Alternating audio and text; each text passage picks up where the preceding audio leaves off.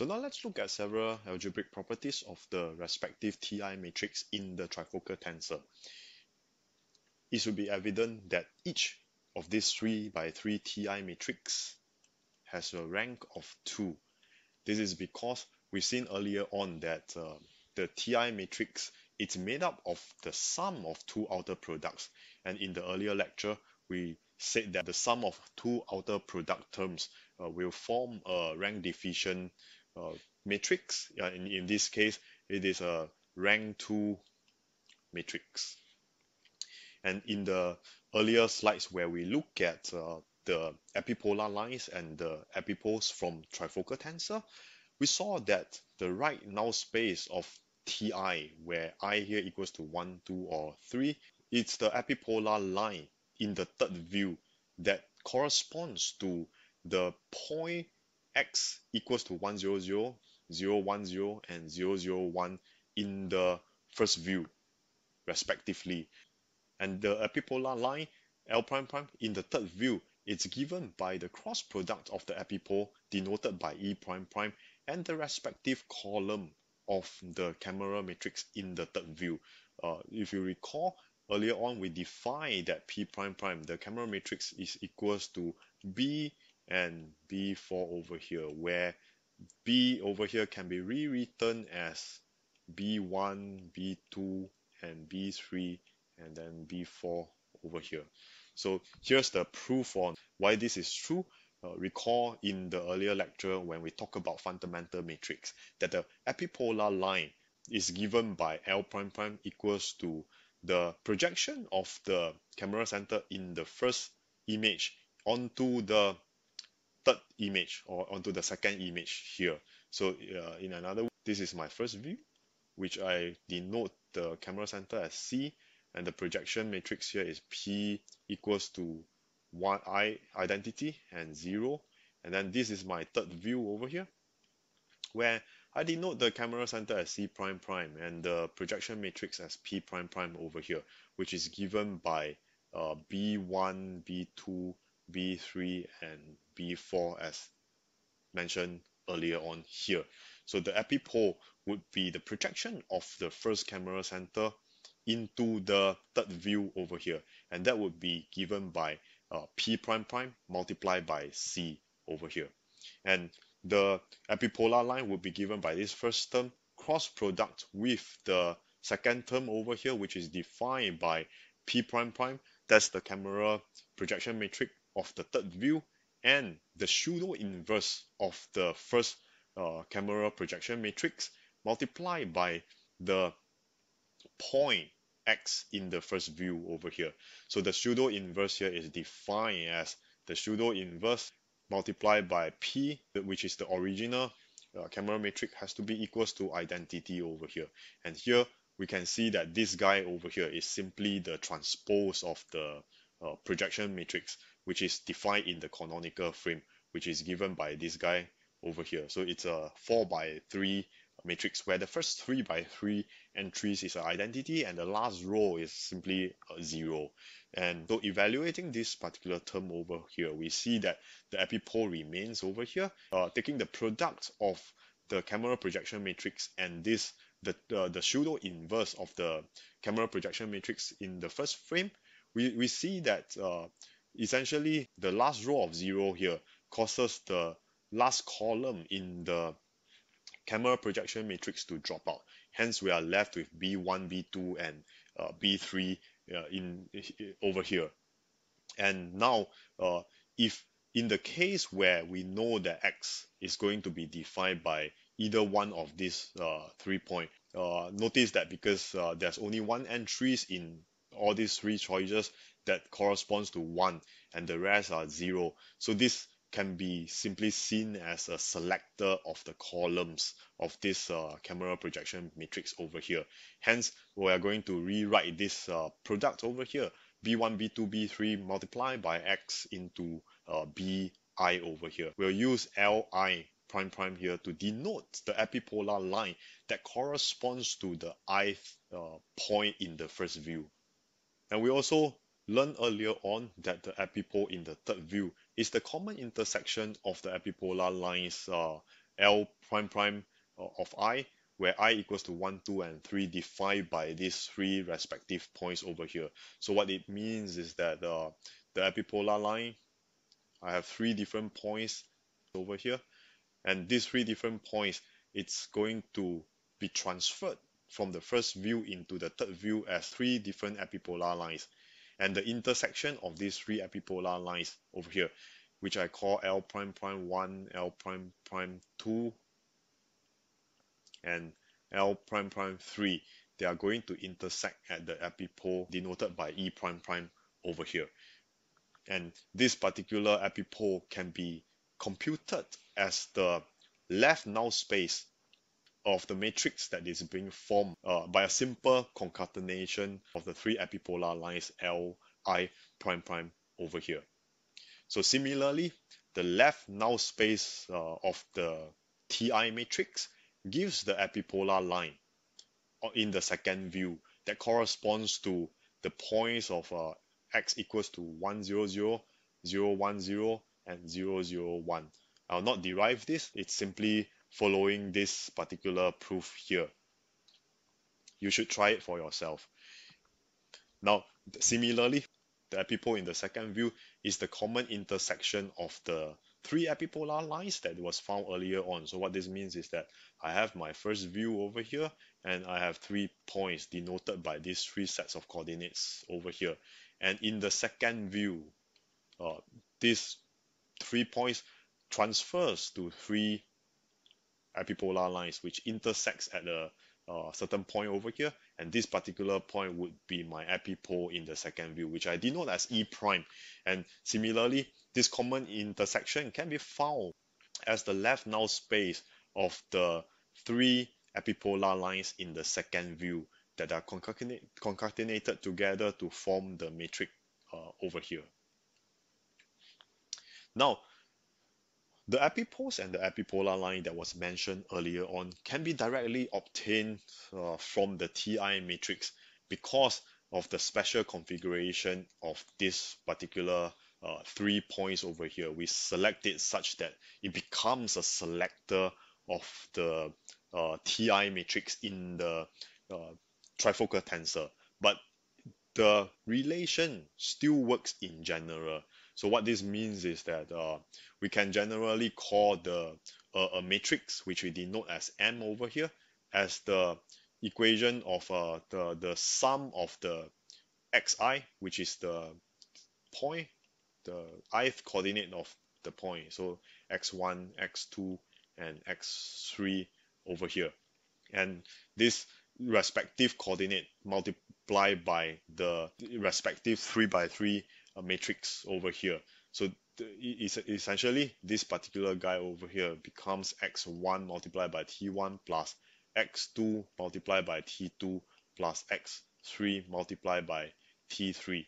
So this relation here can work for any general point on the first image. It need not necessarily be these 3 special points over here. And the M matrix here, we will see later that this can also be used to compute the epipolar lines as well as the epipole. So here, the first thing to mention here is that this M matrix also has a rank of 2, because what we are doing here is that each one of these x, the coefficient here, x1, x2, and x3, they are scalar coefficient, and it's multiplying by a 3 by 3 matrix that is of rank 2. So now what happens here is that we are summing up 3 respective matrices. We are doing a weighted sum of 3 respective 3 by 3 matrices, which are all rank 2 respectively.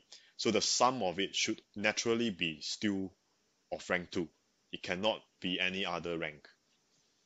And similarly, once we found this M matrix over here, we can use this M matrix, which is this guy over here, this relation over here, to find the epipolar line in the third view.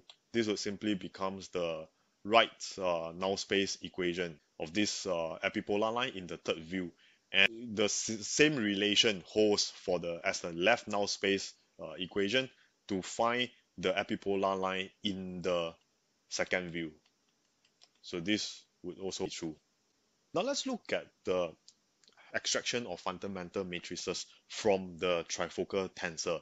We know earlier on that a line in the third view, which is denoted by L prime prime over here, induces a homography from the first to the second view, which is given by this equation over here. So here, what it means is that I have the first view over here, and this is a point. I have a second view with a point as well, which I denote as x prime over here. And in my third view, I have a line, which I denote by L prime prime over here. I know that this line is going to be back projected as a plane in the 3V space. And the two points over here, the two image points here, they are all going to intersect at a point in the 3D space that sits on the line that projects to this image line in the third view over here. So I denote this line over here as capital L and this point over here as X. Since the 3D point X lies on a plane that projects as a line in the third view over here, what this means is that there is a homography that transfer between the first view from a point to another point in the second view given by this equation over here. And this homography transfer is induced by the back projected plane as well as the trifocal tensor given by this guy over here. So this is equivalent to a homography in the first two view. Now, so since we know that a point in the first view denoted by X is transferred to another point via homography in the second view denoted by X prime over here, the corresponding epipolar line can be found by joining this transferred point X prime over here with the epipole that is in the second image over here. So, and this can be effectively obtained by the cross product equation over here. So L prime, where this guy here, L prime is the epipolar line of the second image of this particular of the point X in the first image that is transferred into the second image over here. So this would be given by, since the 2 points, the epipole and the transferred point X prime sits on this particular line L prime, epipolar line L prime. So the cross product of these 2 points would give us the epipolar line L prime over here. The first point would be E prime, denoted by E prime, and cross product by X prime over here, which is the transferred point of the X in the first view to the second view as X prime. And we've seen earlier on that there is a relation over here which is given by the homography that is given by this guy over here. There is a function of the trifocal tensor as well as the line L prime prime in the third view over here. So we can rewrite this equation, the epipolar line L prime, into a function of the epipole in the second view as well as the homograph that transfer the first view to the second view. And now this equation over here, the epipolar line, can also be rewritten into this form over here where we simply group this part out and into a 3x3 matrix that we call F21. And now this becomes our familiar equation that we have seen in the previous lecture when we talk about fundamental matrix. F21 over here would be simply our fundamental matrix that transfer a point in the first view into the epipolar line which denoted by L prime in the second view over here. And hence we get the relation of the fundamental matrix in terms of the trifocal tensor, the epipole in the second view, and the corresponding line in the third view denoted by L prime prime over here. The formula of the fundamental matrix in fact holds for any vector L prime prime, but it's important to note that the choice of L prime has to be done in a way to avoid degeneracy, where L prime actually lies in the null space of any of the TI matrices in the trifocal tensor. What this situation means is that we have seen earlier on when we look at the epipolar line of the 3 special configuration of the points 1, 0, 0, 0, 1, 0, and 0, 0, 1. The product of the epipolar line and this trifocal tensor, because it simply means that the epipolar line of the respective point is in the null space of the Ti matrix over here. So what we want to do is that we want to avoid this configuration where the product of Ti and L prime prime, which is given by this part of the equation over here, equals to 0. And this arises when L prime prime lies in the null space of Ti under this transfer of the three sets of special points over here. When this situation arises, this means that the fundamental matrix between the first two views would be undefined, and we call this a degenerate case. So in order to avoid this, since L prime prime here can be any line, and a good choice of this L prime prime here would be the epipole in the third view, which we denote by E prime prime over here. Since the coordinates of this epipole can also be used to denote one of the lines in the third view over here, which we denote as L prime prime over here. The special property about this particular line that is equals to E prime prime over here would be that it is perpendicular to the right null space of the fundamental matrix here. What this means is that, let's say that this is the line. For example, that I have a point here which falls into the degenerate configuration 1, 0, 0, and this transfer to a line over here. And by choosing L prime prime to be E prime prime, what we can do here is that we can be guaranteed that this particular line L prime prime is as far away from this degenerate configuration line as possible, which means that it's directly perpendicular to this particular line over here. So note that a choice of a line that is very close to the degenerate configuration is also no good, because what this means is that once we do all this multiplication over here, the fundamental matrix over here all the entries would end up to be very close to 0, and that's not good. So the optimal solution over here would be directly a line that is furthest away from the degenerate configuration over here. Let's see why is it that E prime prime, by choosing a line L prime prime to be equals to E prime prime, it will give us the perpendicular line to the degenerate configuration. Let's assume that L prime prime is the epipolar line and it has to lie on the right null space of each Ti, which means that we have this guy over here, and E prime prime is perpendicular to the right null space since it lies on L prime prime. So here let's see that x here would be any point that is not in this set of configuration. So what we can see here is that since L prime prime here is an epipolar line, it has line in the right null space of this guy over here, and E prime prime is perpendicular to this right null space since it lies on this line over here. What it simply means is that I have a line L prime prime, and E prime prime is that line here, E prime prime. And we know that since E prime prime lies on L prime prime, that means that the dot product of E prime prime and L prime prime has to always be equals to 0. When I take the dot product of two vectors, it is also equals to the magnitude of the two vectors multiplied together and the angle between them. So since it always has to be equals to 0, what this means is that this guy here better be equals to 0. And that simply means that theta, which means that the angle between the two lines, if I were to say that this line here is equals to E prime prime, the angle between these two lines, it better be 90 degrees over here in order for cosine theta to be 0, the dot product to be 0 over here.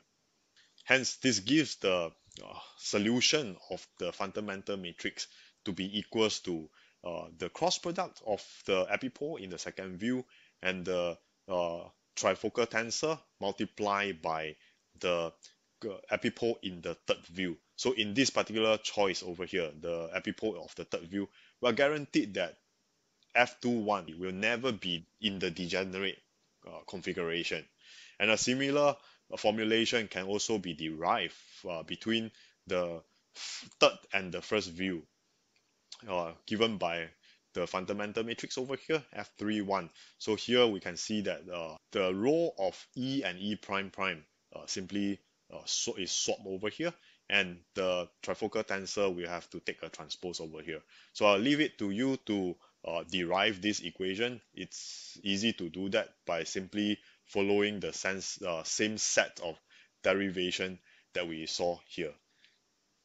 Now, the next thing that we want to retrieve after retrieving the fundamental matrix would be to recover the camera matrices given by P, P prime, and P prime prime for the respective three views.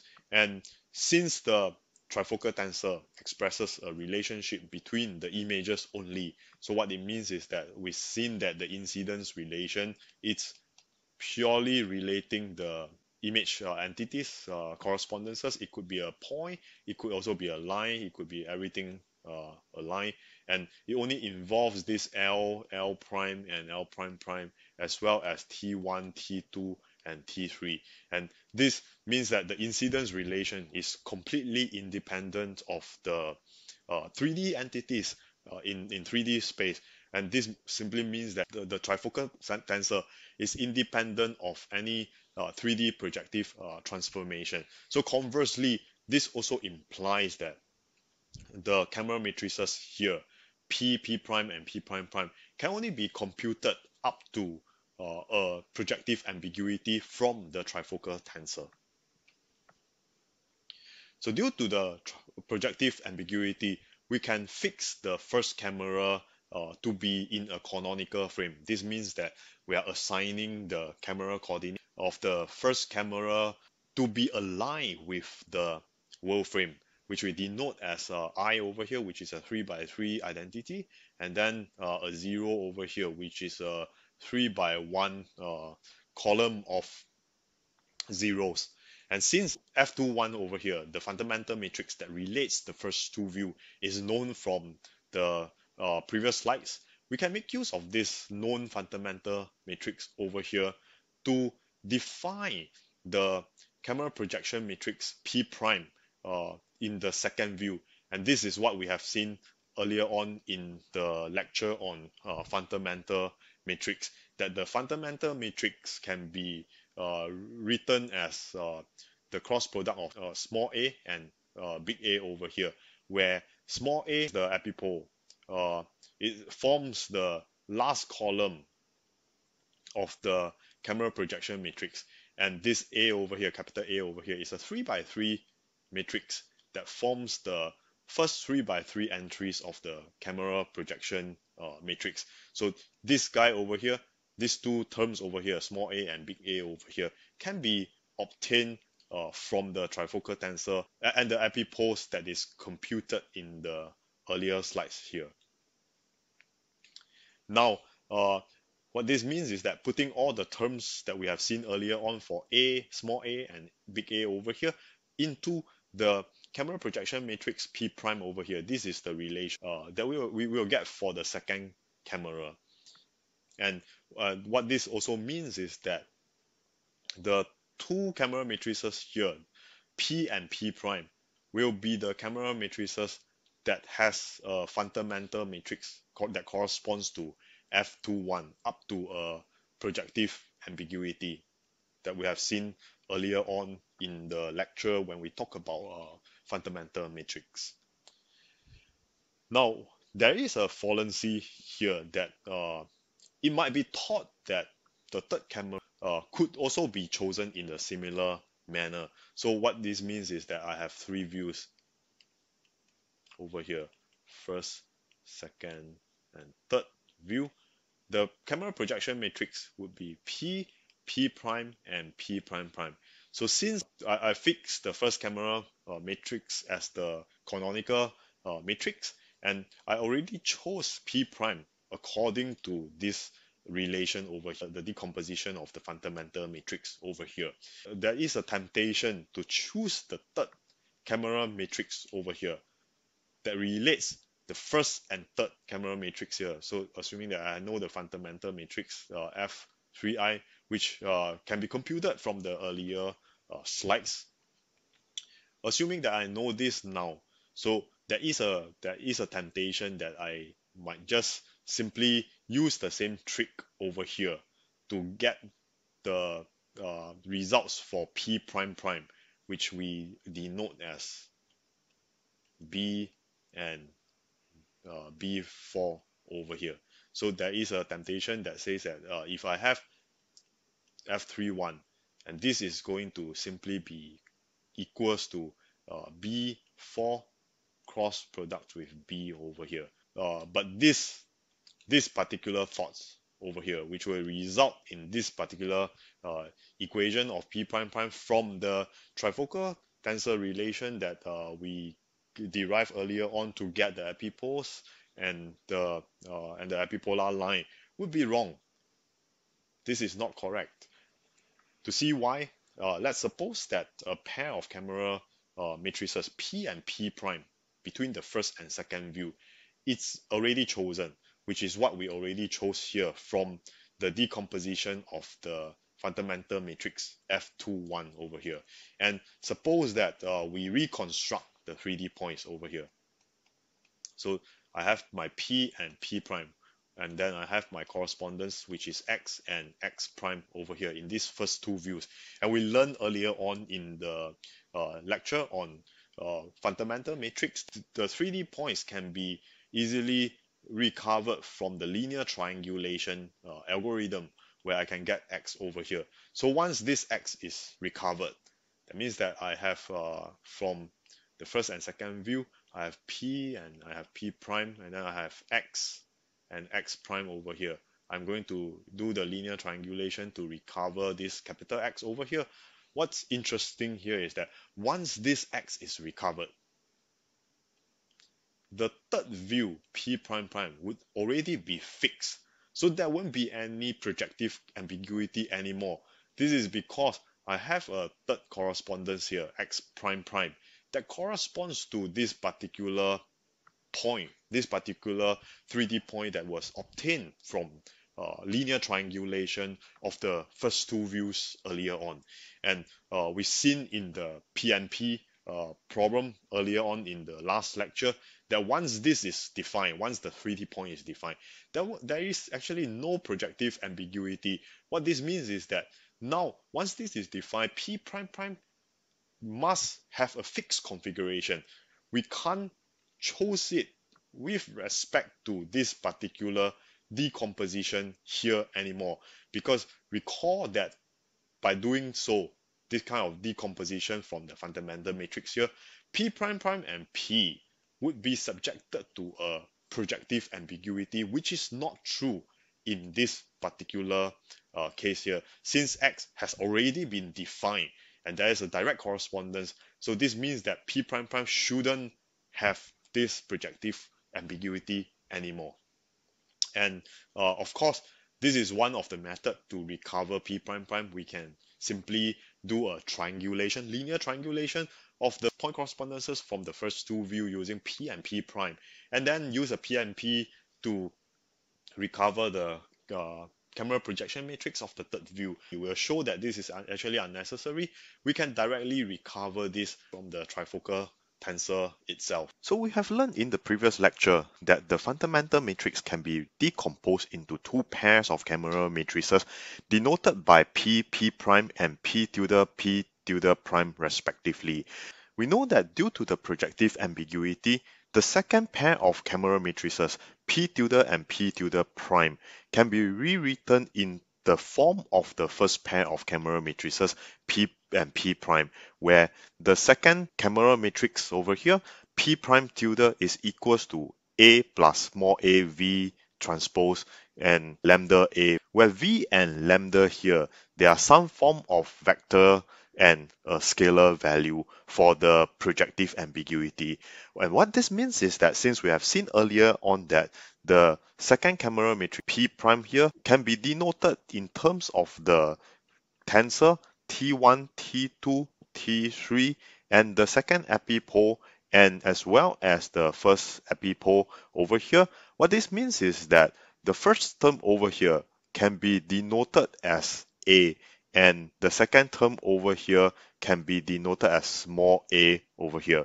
And this means that there also exists another pair of fundamental matrix, a general pair of fundamental matrix that has a projective ambiguity. And what this means is that the equivalence of P tilde prime here in a more general form for P prime is actually given by A, which is this guy over here is equivalent to A plus A V transpose, where V is some vector form and small a here we have seen here is given by E prime over here. So this gives us E prime and V transpose over here.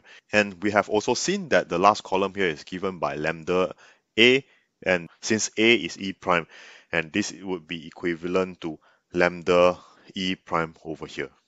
And since there is a projective ambiguity between the two views, we are free to choose P prime. But we'll see later that we are not free to choose P prime prime as what we have explained earlier on. And we'll see a technique on how to determine it without reconstructing the 3D point. So now, because of this projective ambiguity, we are free to choose the camera projection matrix of the of the second view, which is denoted by P prime. So here we'll simply ignore this V and lambda and express it as a general form over here, where AI here is given by the product of Ti and the epipole. So AI here represents every column over here. So this guy over here is every column of this multiplied by E prime prime over here. Now this choice of P prime would immediately fix the projective world frame such that P prime prime is now uniquely defined up to a certain scale, as what we have argued earlier on in the description of the fallen sea.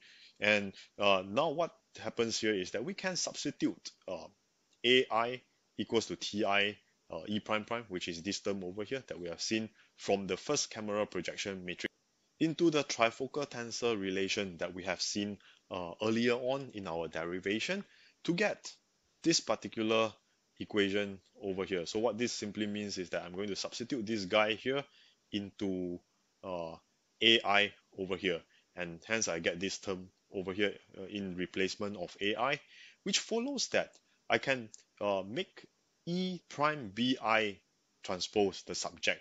So here it becomes apparent that what we are trying to do is that because BI over here defines the second, or it defines the third camera projection matrix, which is given by B1, B2, B3, and B4 over here. So BI here simply gives us these three terms over here, where B4 here it's easy because this is simply the epipole in the third view. And here what we are trying to do here is that we are trying to derive the respective column, the first three columns of the camera projection matrix with respect to P prime. That is the second camera projection matrix that we have fixed earlier on. And what this simply means is that we are no longer arbitrarily choosing the third camera projection matrix is subjected to some form of projective ambiguity, but now we are more careful to solve for this P prime prime over here in terms of the first camera projection matrix, because it already fixed the projective frame in the third view.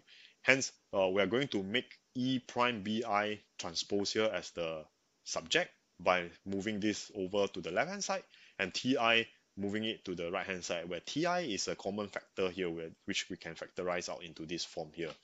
Then the next thing that we do here is that since we can choose the scale of the epipole over here to be equals to 1, what it simply means is that the dot product of the epipole by itself would be equals to 1. Hence, we can simply do a multiplication by E prime transpose on both sides of the equation, where this term over here becomes 1, and we are left with Bi over here and this particular term over here.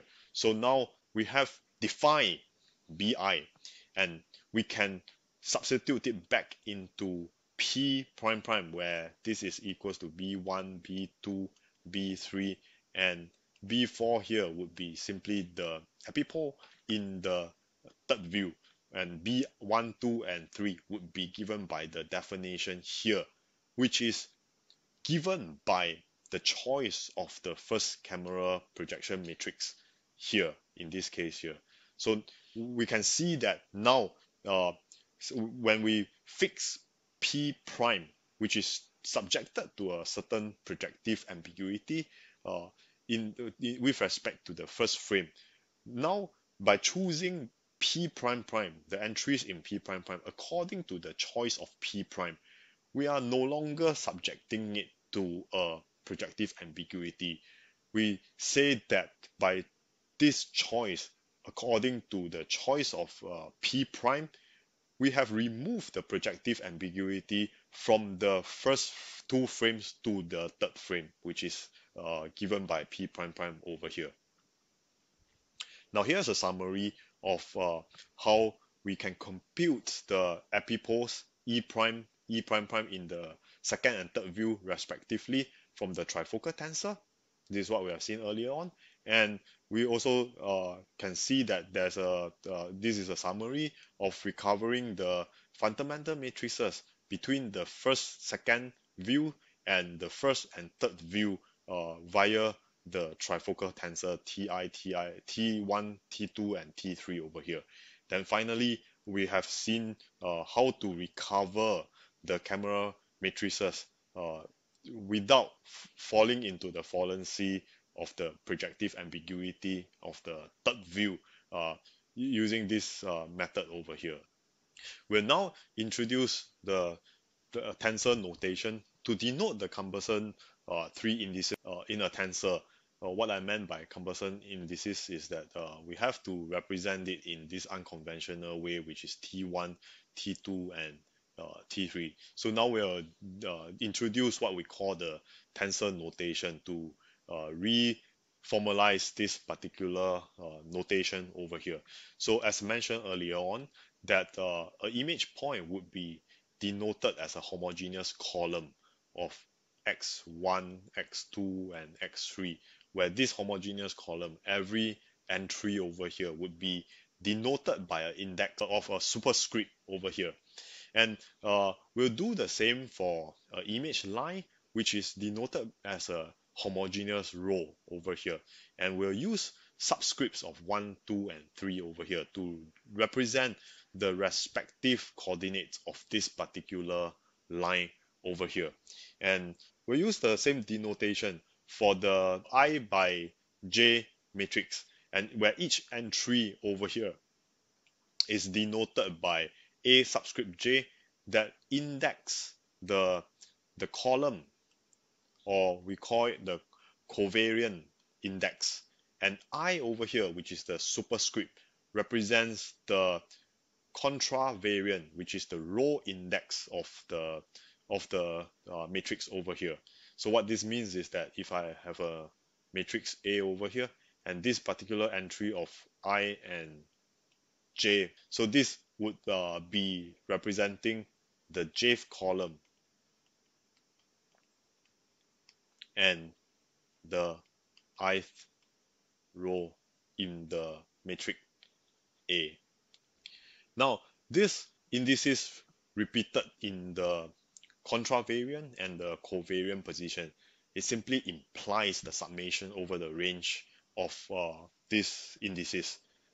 An example over here is that this particular transformation equation over here, x prime equals to a multiplied by x over here, where x is a column vector and a here is a matrix. And the multiplication over here, the respective entry in x prime over here. So x prime is equals to 1, x prime 2, and so on and so forth, and x1, x prime I, for example, each one of these ith coordinate over here, it's simply given by the summation of the ith j entry in the A matrix over here, multiplied by the jth entry of the x vector over here. Because we have the subscript and the superscript, they are the same notation over here, so we do a summation over here, and this is equivalent to ai 1 multiplied by x1 plus ai 2 multiplied by x2, and so on and so forth. We'll drop the summation sign over here. By following this rule over here, we can see that once we identify that there is a common index between the superscript and the subscript, this naturally denote that there should be a summation over j over here. But for simplicity, we'll just drop the summation sign over here. Now, the trifocal tensor can be also written in the tensor notation using this format over here, where we simply use a subscript of I to represent the respective 3x3 matrix in the trifocal tensor, and the superscript of j and k simply denotes the entry in the row, which is j, and k is the column. So now, as we have mentioned earlier on, this is a 3x3 matrix. T1 is a 3x3 matrix, and then there's another 3x3 matrix which we denote as T2 and T3 over here. So what it means is that the jth row and the kth column of Ti over here would be this entry over here. So we'll simply denote this as Ti, j, and k over here. Now, in the tensor notation, the basic incidence relation that we have derived earlier on, this equation over here, which we saw earlier on that this is actually a cumbersome notation. We need to write t 3 times over here, t1, t2, t3, and using the square bracket over here. This product over here, the product of L prime, L prime prime, and T, the trifocal tensor, can be rewritten as this form over here using the tensor notation. So we can see that this Li, that means that the entry, this L transpose over here, the entry L1, L2, and L3 over here, the ith entry over here is simply given by the product of L prime j, L prime prime k, and Ti j and k. So we can see, following the same rule over here, if we see there is a common entry between the subscript and the superscript, then that must be a summation over that entry, but that particular index, and it's applies here similarly. So we can see that j is repeated here in the subscript and the superscript, and k is also repeated in the subscript and superscript. So that this means that there must be two summation sign over j and k over here. And interestingly, if we look at this equation over here, we see that there's no common superscript and subscripts over here.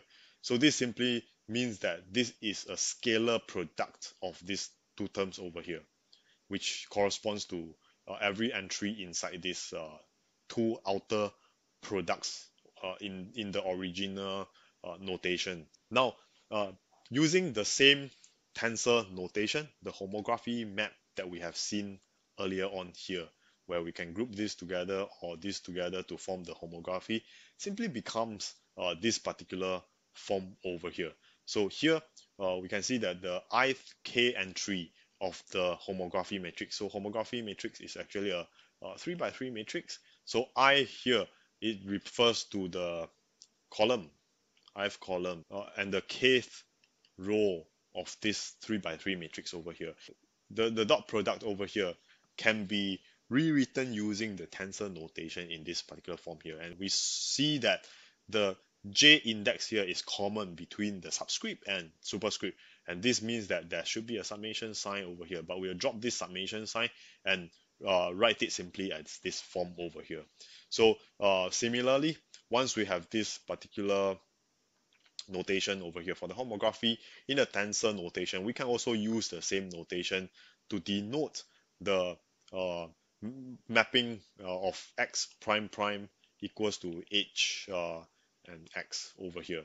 So this simply means that this is the kth entry of the column vector of the vector in x prime prime, and this is equivalent to the sum over I, because there's a common index over here which is I of this homography and element multiplied by the ith coordinate of the point x. And here's a summary that how we can use this tensor notation to denote the relation of the trifocal tensor, as well as the definition of all the camera matrices P, P prime, and P prime prime that we have defined earlier on. And similarly, we can use the tensor notation to denote the line incidence that we have seen earlier on, as well as the homography that transfer a point from the first to the third view via a plane in the second view, and the homography that transfer the point from the first to the second view via a plane in the third. There's an additional tensor notation that we will need to introduce, and that would be epsilon RST over here. So epsilon RST can be seen as a indicator function where it takes three different states: 0, +1, or -1. So it's 0 when RST contains repeated numbers. An example over here would be epsilon 112, for example. And when there's two repeated numbers over here, then this will be equals to 0. But it would not be equals to 0 when all the three numbers here are unique. For example, epsilon 1, 2, and 3.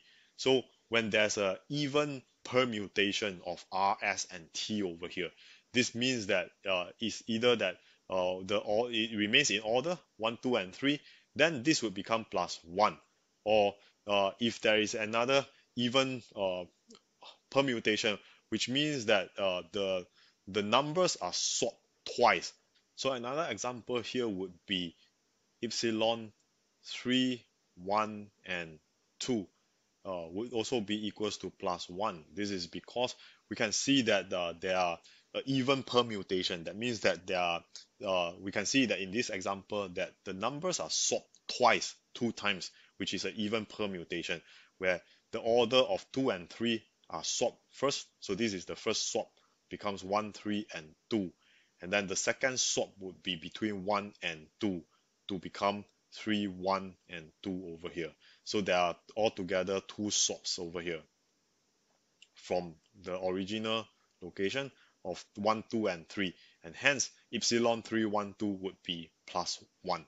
So in the case where there is an odd number of permutation between 1, 2, and 3, then epsilon becomes -1. So an example would be epsilon 1, 3, and 2. This is going to be equals to -1 because 1, 3, 2 is simply a swap between 2 and 3 one time, and that would be odd permutation, and hence epsilon is going to be -1 over here. So the use of epsilon, the tensor epsilon RST over here, would be to define cross product between two vectors. For example, A cross with B, and this would end up with another vector C. So where C can be rewritten as C1, C2, C3, for example. And this Ci, the ith element of the resulting vector of the cross product from A and B, can be rewritten into this form where epsilon here simply tells you which element of the product between A and B to select as an entry into C, the final vector C over here. Similarly, we can also make use of this to represent the skew symmetric matrix of A over here, given by I and K. So I and K here represents, this is skew symmetric. For example, this is a 3 by 3 matrix over here. So we can represent this using index of I and k, where I simply tells you the row index and k simply tells you the column index. And this is given by the expression over here in terms of the epsilon over here. So in the case where I and k becomes the superscript, then it will no longer be row and column. It will be column. So I would represent the column and the k would represent the row over here, and the final expression would be given by this term over here. So by making use of epsilon, the trifocal tensor of the incidence relation can be rewritten into these forms over here. Uh, I will leave it to you to figure out that this is correct. For example, we will still follow the same rule where if you see the subscript and the superscript having a common indices, then there will be a summation sign over here. So for example, in this particular case over here, we saw that inside the bracket over here, R is a common index. So we'll have to sum over R within the bracket over here. And then once we sum over R would go missing. And then we are left with I and S, where I here is common with the I over here. So this means that we have to sum over I. And we can also see that J and K are common subscript and superscript over here. This also means that we have to sum over J and K over here, because we are summing up over R, I, J, and K over here, and we are left with S over here. So the final result would be 0, because this is an incidence relation. So the final result would be, of course, 0, but it will be a S dimension zeros over here, because this is a superscript. So what this means is that 0 here is actually a column of, there are S number of columns over here. So in this case, S here is from 1, 2, and 3, because this is a trifocal tensor. So similar relation can be observed in all the rest of the relationships over here.